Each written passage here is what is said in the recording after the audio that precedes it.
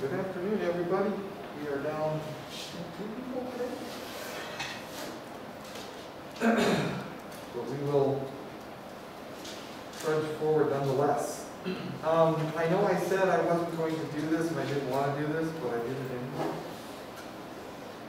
I have data to assign you. Did it keep you up at night? No, it didn't keep me up at night. So anyways, let me give you this, and this should be updated, and you can discard, or you can cross out the old one or something like that.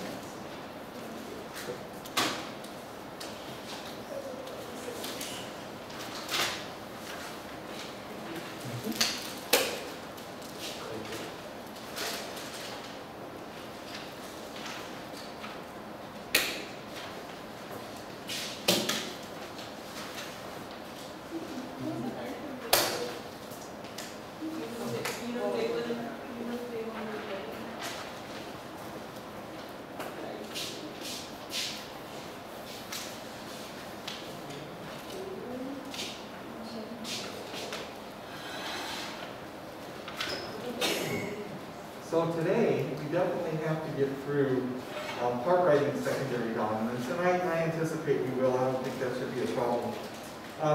Before we get started, as usual, well not as usual, what I want to do is I want to do a little bit of review, just because it's been over a weekend, didn't have any homework necessarily on this, but I wanted to go through spelling and analyzing a few of these secondary dominants.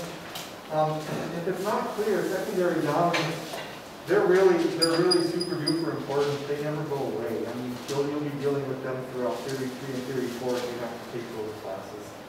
So, I mean, they're a fixed part of music, a big part of music, and therefore I think it's really imperative to have you, really strong on these types of chords.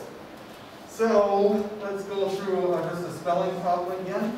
This one will be in A major, and I'm going to ask you to help me spell a 5/7 of A6 in A major.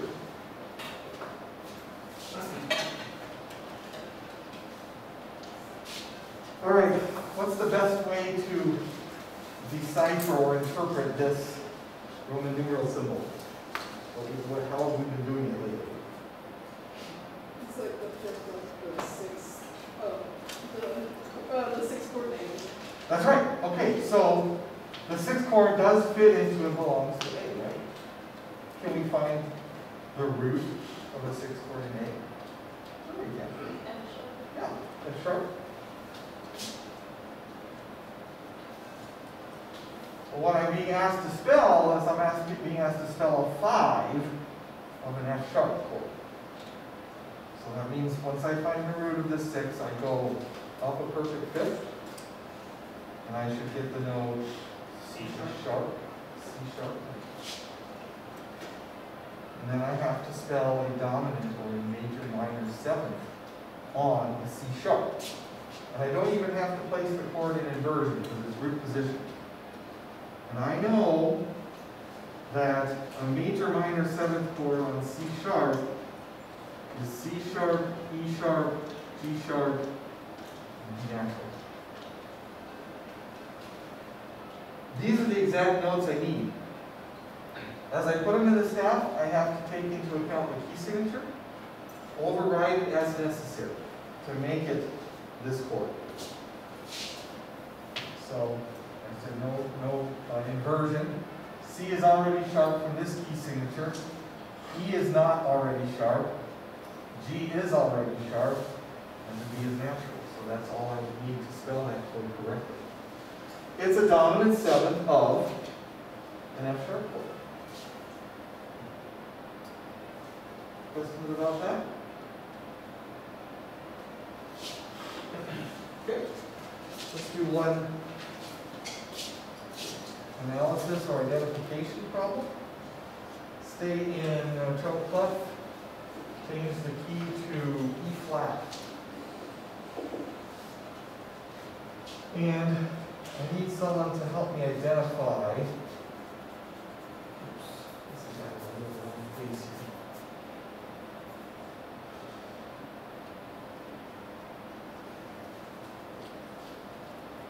that chromatic chord right there. It doesn't fit diatonically or normally, naturally in D5.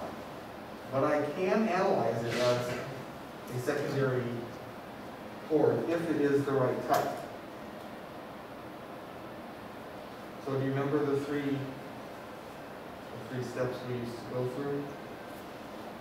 First of all, ask yourself, is that chord a dominant or a dominant seventh step? Is it a major triad or a major minor seventh? That's right, it's a major minor seventh chord. It's D, F sharp, A, C. Okay. So far, it looks like it could be a 5-7, specifically a 5-4-2 of something. Now we just have to prove and make sure that that something exists. How do I find out what it would be a 5 of? You're gonna take the key that we're in, and then you're gonna try to find if the root of the chord fits into the key. So like in the seventh scale maybe? Okay, close, but you're forgetting, I think, an important step. You take the root of this chord, but go down a fifth first.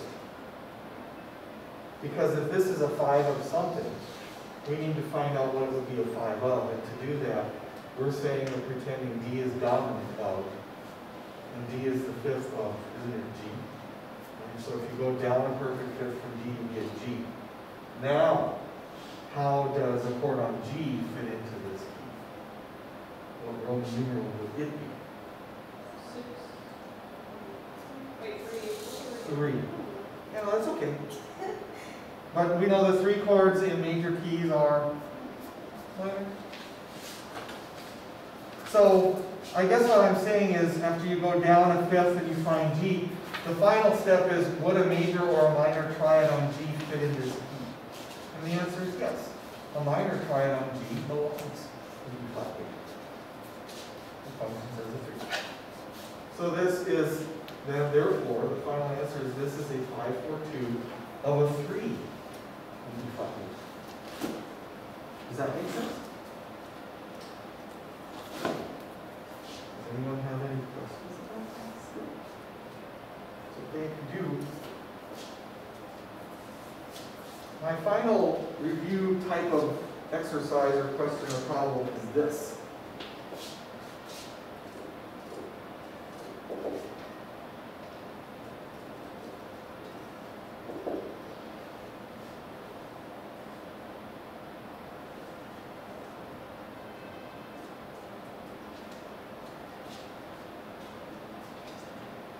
I'm trying to think if I should give you a choice. Let's try this.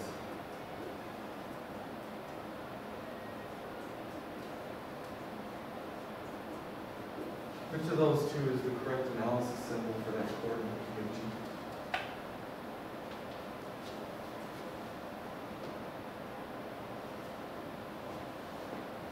Is there a difference between how a chord like this would be spelled and a chord like this would be spelled?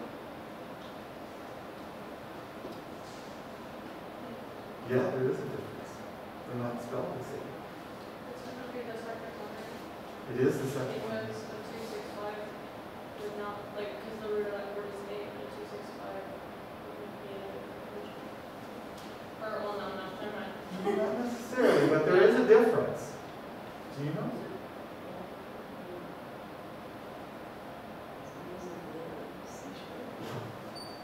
There's a difference. See, this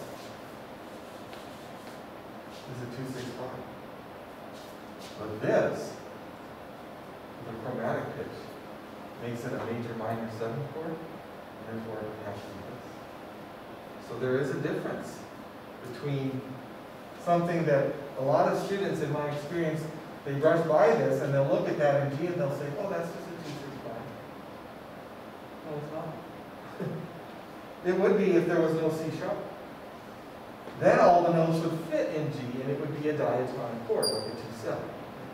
But because it's got a chromatic pitch in it, it can't be a diatonic chord, it has to be a secondary chord. It has to be secondary. This is a minor minor 7th chord. this is a major minor seventh chord. It's a dominant seventh. There's a difference. Even though the notes are very, very similar, they're not exactly the same. Okay, so what I would like to do is, since we have no homework for today, what I wanted to do is I wanted to give you a short secondary dominant spelling quiz. Because I know we've been hitting these kind of hard. Spelling them, analyzing them, that kind of thing. So all you need is a pencil, and we can take 10 minutes or whatever it takes to get through this. There are 6 short problems.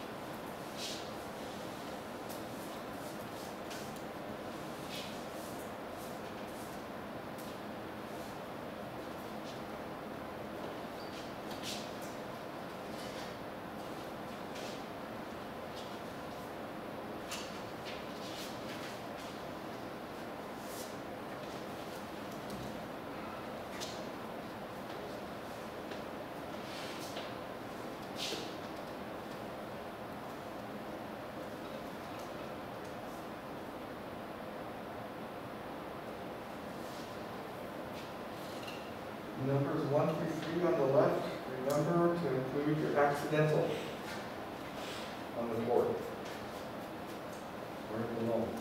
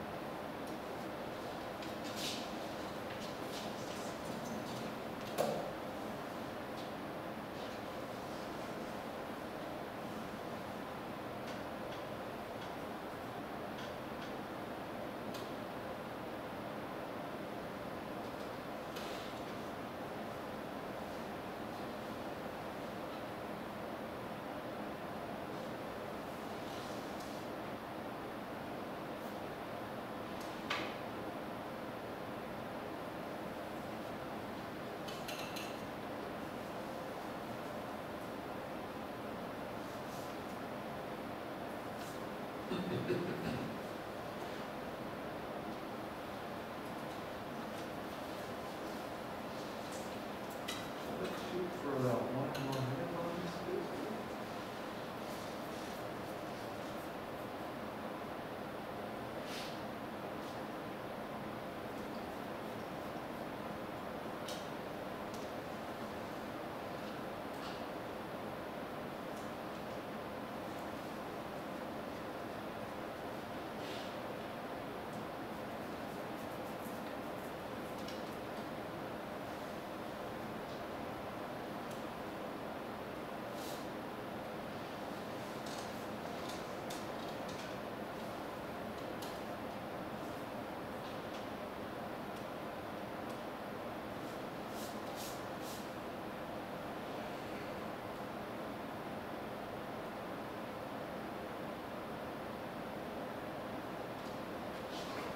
Around and pick these up.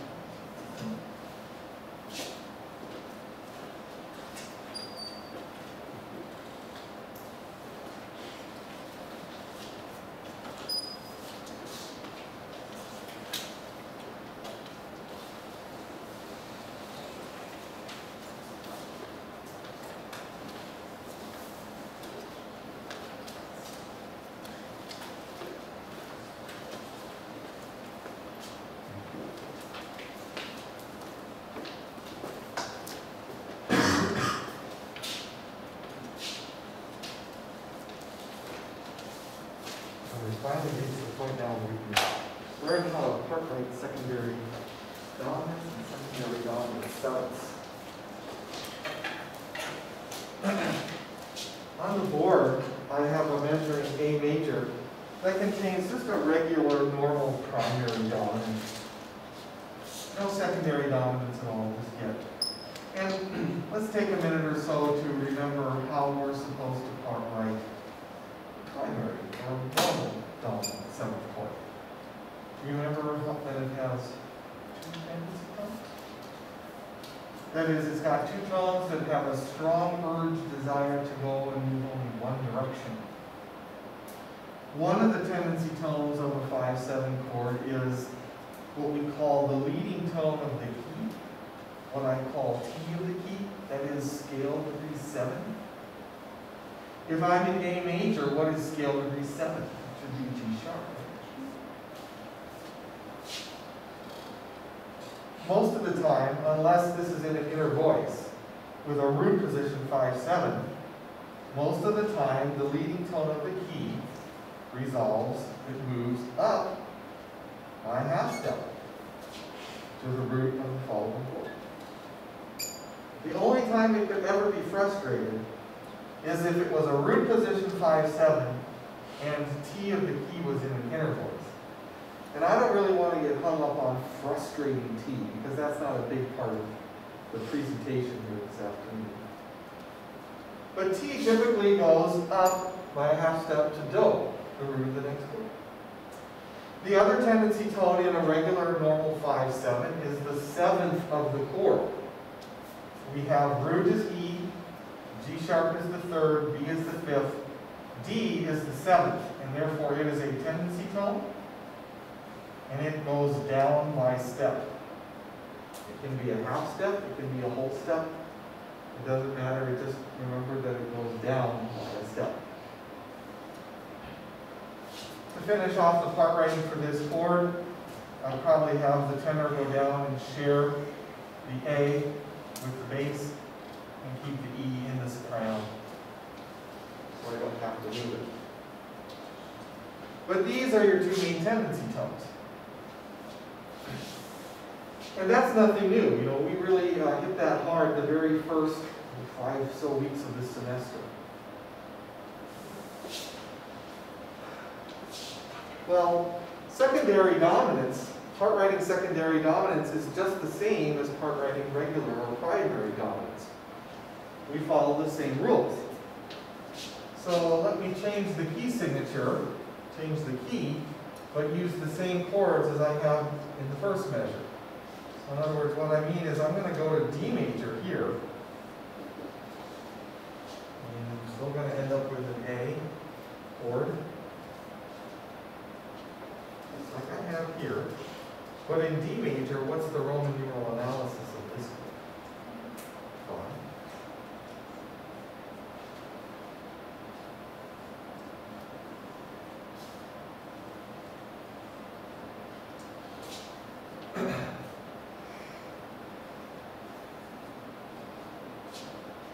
this chord is the same exact as this chord.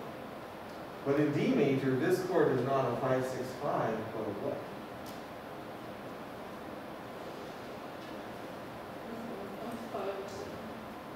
That is a 5, 6, 5 of the 5. Oh, Right? how come I thought it was also?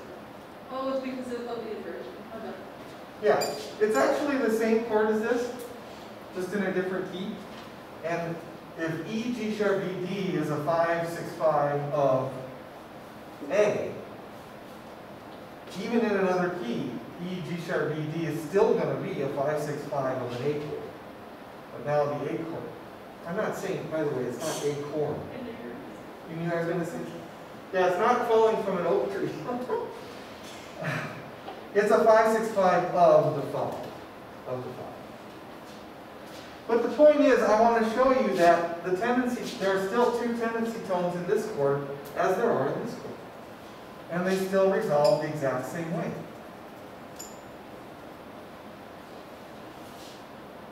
Let me be specific about this though.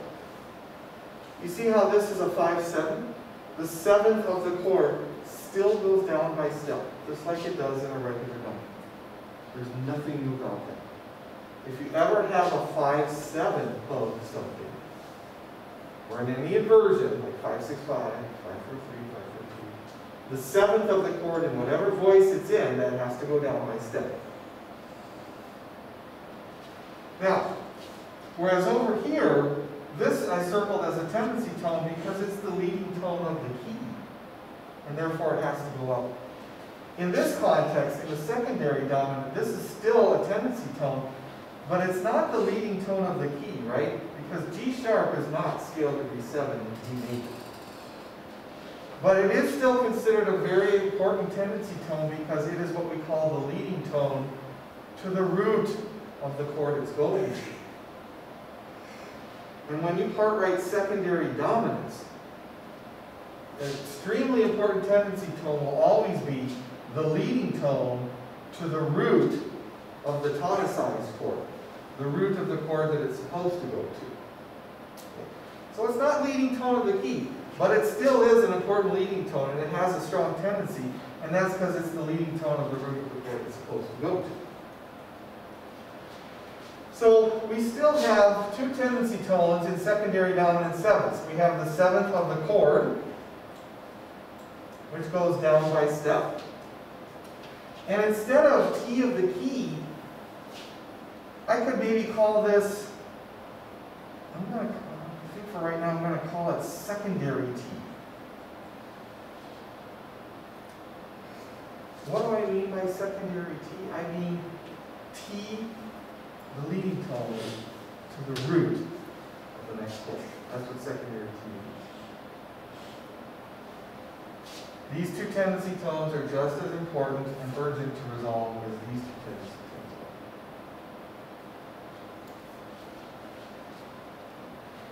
So, still the 7th of a chord here, but in terms of T, when you're part writing a secondary dominant, it's not T of the key that's all important. It's the leading tone to the root of the chord that follows that's all important. That's a tendency tone that needs to go out by half step.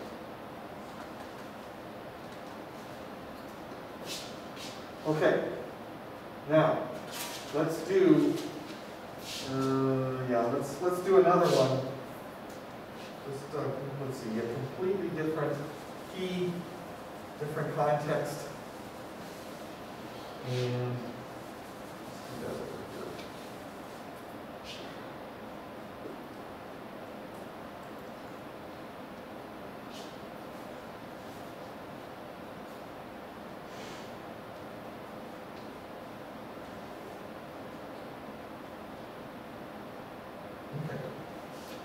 I need someone to help me analyze this chord first before we part write it. Do you see how it contains a chromatic pitch? A note that doesn't belong in F major? That means it's a secondary. Can anyone tell me what kind of secondary chord that is? F, A, C, E flat.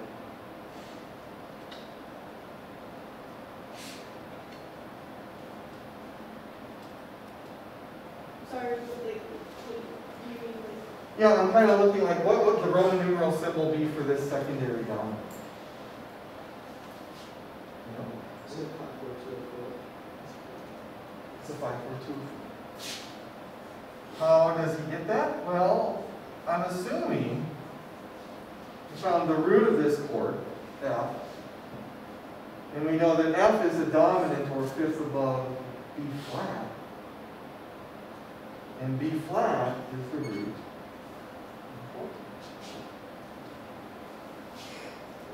It's not a 1, 4, 2, right? I think we talked about this last class. It's not a 1, 4, 2, it's a 5, 4, 2, or 4. Now, I think we also talked a little bit about this last class. We know it's going to go to 4. But we don't know if it's going to be root position 4 maybe, or first inversion 4. Or maybe we do know that. But let's follow the tendency tones of this chord part righted and verify. Okay? So I need you guys to help me find the two tendency tones. What is one tendency tone in this FACE flat chord? The E flat, that's right. This is the 7th of the chord, so how is it supposed to move? The other one? Down by step, the 7th of the chord. Right? F is the root, A is the 3rd, C is the 5th, E flat is the 7th. The 7th of the chord always goes down by step. And now, the other tendency tone is? Good. And how is the A supposed to move? Up. That's right. And it'll always go up by half step. Because it's the leading tone to the root of the chord we're trying to spell. So, it is going to be indeed a 4 chord. Can you tell me what inversion this is going to be before I finish it? A B flat D F chord with D in the bass.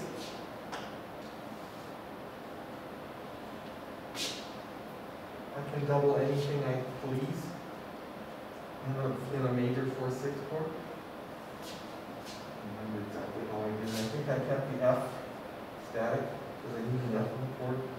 And you can either take the C up to the D or you can take the C down to the B flat. It doesn't matter. But the main thing is that you found the two tendency tones. The 7th of the chord goes down by step. What I call secondary T, that is the leading tone to the root of the next chord. It happened to be in the tenor, so that one has to go up. And I think I mentioned last class that since a regular 5/4-2 goes to 1/6, a 5/4-2 of 4 should go to a 4/6. Right? 5/4-2 of anything goes to first inversion of whatever it is. Because of the tendency tone. The 7th in the bass has to go down by step to produce this note. It's forced that way. Did I lose anyone so far? And are we keeping our eyelids open? I just see like closed eyes.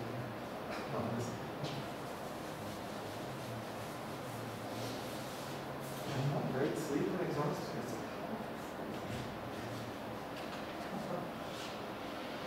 Okay, let's try another one. I got time for, I think, 2 more part writing examples. I'm going to see if I can squeeze them in here. And this time I'm not going to be in common time anymore. Let's go to C major. And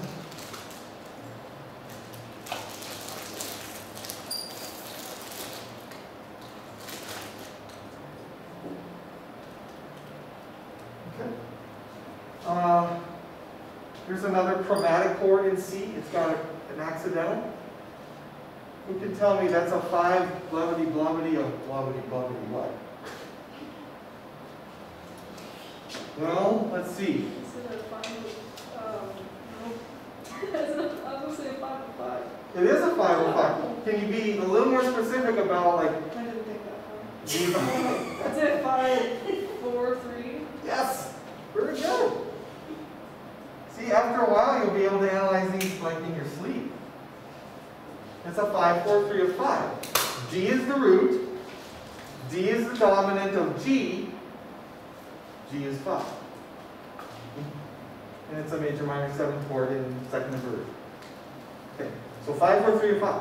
Now, we know that this chord is supposed to go in 5, right? Well, we also know from last unit, from our, what do I want to call that harmonic progression chart, you know, the one that with the arrow that goes clockwise, you know, you have your tonic, dominant, predominant, all that stuff. 5, 4, 3 goes to 5, yes, but did you know that it is perfectly legal and very, very common to stick this chord in there first? Because cadential 6, 4 to 5 all stands for dominant. So 5, 4, 3, or 5, going to a cadential 6, 4 first before it goes to the 5, it's not unusual. It's very common. It's very legal. It's kind of like 5, 4, 3, or 5 is going to 5. It's just that there's a few different notes in this chord first. So this is very frequent and common. 5, 4, 3, yes, it goes to 5. It'll eventually go to 5. But sometimes it passes through the cadential 6, 4. Okay, so what is that going to do to our voice lead? Well, let's check it out. We're eventually going to get to 5. Where are my two tendency tones in the 5, 4, 3 of 5? Well, one of them is the C, because that's the 7th of the chord. And so I know that that is supposed to go down by step. The other tendency tone in the 5, 4, 3 of 5 is the F sharp. That's what I call secondary T. It's T, or the leading tone, to the root of a 5 chord in C. That is G. Right? F sharp is the leading tone to G. Well, since we're not going to 5 immediately or directly, some of the tendencies of these tones are just going to have to go on hiatus for temporarily, just for a little bit, while they handle the cadential 6/4 curse. Listen here, the cadential 6/4 curse. No, the cadential 6/4 chord first. And then, when they finally get to 5, then their tendencies will be resolved ultimately. Okay, so what is the bass note of 164 in C major? G. And what do we know has to always be doubled in every 6/4 chord? The bass. So I'm going to get the other G in the alto. So secondary, the leading tone is actually going to be able to resolve right away. But I don't know if you can picture this. The 7th of the chord is not going to be able to go down right away. Because you see, this chord requires an E and a C first. And the E is going to come from here. And the C is going to be right there. So the 7th can't resolve right away. That's all right. Because the 7th of the chord is eventually going to go down. Guess when it's going to go down? Yeah. Where we keep the common tone static. The other ones go down by step. Right? All out there, the 7th of the chord has resolved. Just out of curiosity, would it be wrong if we moved the C up to an E and took the D and tenor line down to a C? Yes. How so? That would be incorrect. It'd be incorrect because you're not, you're stifling, you're not letting the 7th of the chord do its ultimate course. Okay, so when it's a tendency, either the 7th or the secondary or whatever T, it has to stay in its spot until it moves to the chord that it needs to, what you're saying, or to the note that Yeah, sometimes the tendency tone will maybe just stay where it is before it actually resolves. Okay. That's okay. But see, the 7th of the chord, it never goes up. Sometimes it just kind of hangs out for a while before it finally goes down.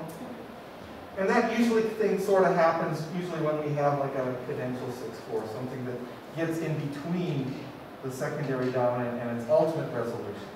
Because we said nothing would ever come between these two chords. Nothing ever gets in between those. And this chord is optional. You don't have to use it, but you can. Yeah, so let me see if I can play that one, at least on the piano. I'm going to give C.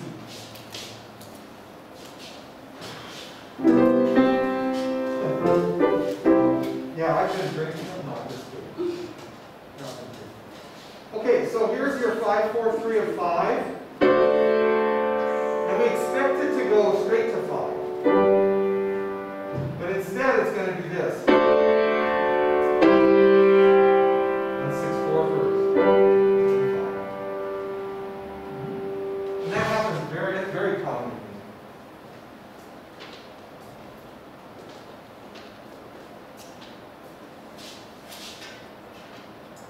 Any questions so far before I put the final one up? All right. Well, I think I'm going to be able to squeeze it in here. This time I'm going to go to G major. And do you remember this good old progression here? 5, 7 to 6. Right? Bad memory? No. Good. I mean, good memories. No, this is not bad. This is good memories, right? 5 to 6 is the deceptive progression. And when these are the last 2 chords of a phrase, they create what's called a deceptive cadence. Okay, let me put up a 5, 7 here in the key of G. D, F sharp, A, C. And do you remember how when we part wrote 5 or 5, 7 to 6, what was the unusual or exceptional doubling rule of the 6th chord?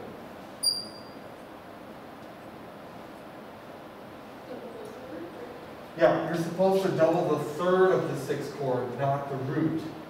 Because if you double the root, you'll have part writing errors, and there's no way around it. So we used to say, or we always say, really, just double the third of the 6th chord when it comes immediately after a 5. So hold that thought. What, however, what would happen if I did something like this now? And stuck a chord in the middle. Do I still have to double the third of the 6th chord? What's that? I said yes because it comes after a 5, so. Well, but it's a 5 of a different key, so no. Or Yeah. a different one. yeah, in fact, the answer to this is when the 6 does not come immediately after regular 5, when it comes after its own dominant, this part writing will just be like part writing a 5, 6, 5 to a 1. Just at a different pitch level. So when there's a secondary dominant before the 6, you do not have to double the third of the 6th chord. Because the part writing is different. It's not coming directly from the primary 5 anymore. Okay, so let's do this. Before I put it on the staff, who can tell me, I know it's asking you to think and use your brain quite fast here, but the root of a 6th chord in G, that's E, right? So what's the root of its dominant chord? B, right? B is in boy. And how do you spell a dominant 7th on B? B, G sharp, F sharp, A. Putting it in first inversion, which one of these 4 notes goes on the bass? The D sharp, right? And what's the bass note of this one? Did we say? E. Look at that bass one. I don't know how else to say it. I mean, there's a specific reason that I chose the 5, 6, 5 inversion of 6. So I could get chromatic in the bass D sharp, E. It's designed that way. Okay? Let's see, where am I? How many tendency tones does the 5, 7 chord have? It's supposed to have 2. One of them is, which one? Say again? F sharp. Yep, the F sharp. Okay. The F sharp is the leading tone of the key. It wants to go up. Will it be able to go up right away? Now that this chord is in the middle. The answer is no, right? Because this chord contains an F sharp. So it's going to hang out for a while, not do anything, but it's eventually going to go up, I think. Okay, what's the other tendency tone in the 5/7? Let's see. The C. And that is the chord's 7th. And that needs to come down by step. Can it come down by step right away? Sure. Because we need to be in the chord. That means the only other one I need to fill out this 5, 6, 5, or 6 is the A. So I can keep it right where it is. Okay, now, it turns out, because I do not need to double the 3rd in this chord, even though I could, I suppose. It turns out that this is going to end up coming down, and it's not going to end up going up. That's okay, though. In this case, the tendency tone, I don't know, this one actually doesn't need to be fulfilled for some. I'm trying to think, why is there an exception to this one? Well, there's just an exception to this one. Yes. Could it resolve up? Could it resolve up? Yeah, I suppose it could. One of my causation also is like a problem. Well, okay, before we get too far ahead of ourselves, there are 2 tendency tones in this chord. See, now the tendencies of this chord kind of take precedence.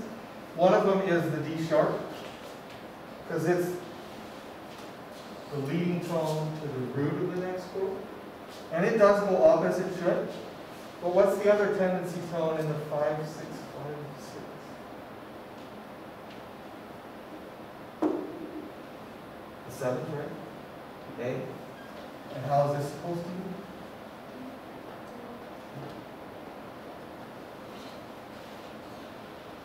So I guess I would be okay with this. I would also be okay if you didn't double the 3rd. I'd be okay if you did this.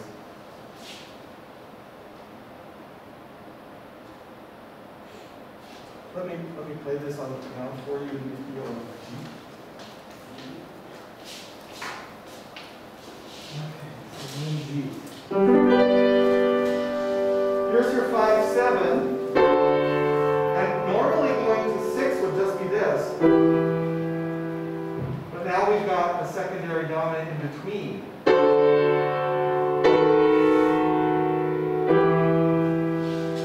See, what it does is it intensifies the deceptive progression. It gives it a little more oomph. Because you've got that chromatic chord in there, especially moving in the bass. But I guess the main thing I want you to know is that secondary dominants, they still have 2 tendency tones, the 7th of the chord, and they have secondary T, that is the leading tone to the root of the next chord.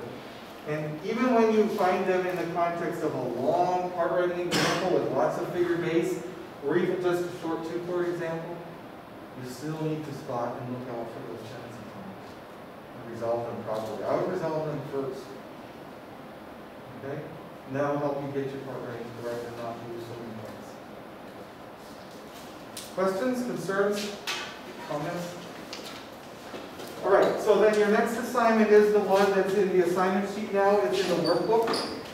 Page 135A, number 2 is an analysis, and page 142E, number 1 is a short part writing. And that's where we'll stop.